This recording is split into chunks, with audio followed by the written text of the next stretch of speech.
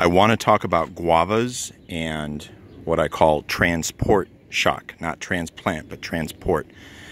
Guavas are notorious for their foliage drying up, and it looks like the plant is dying anytime they get moved. They're kind of along the lines of lychee and Jamaican cherry, that just moving from one environment to another, more often than not, causes them to shed their foliage.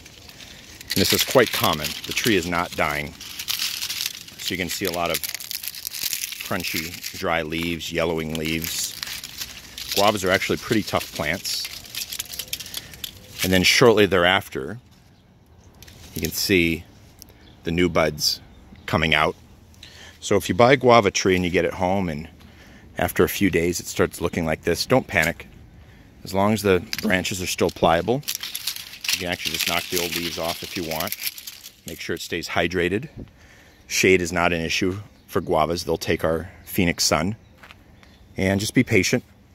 As you can see here, new growth coming out all over the trees. Even the cold damaged guavas that saw the hell that we had in January and February. You can see the old leaves here. They were cold damaged, but then they're starting to flush out with all the new growth, and these are going to be full and pretty again here in the next week or two, and you won't even know that anything happened to them. So once again, don't panic, all of you guava tree buyers.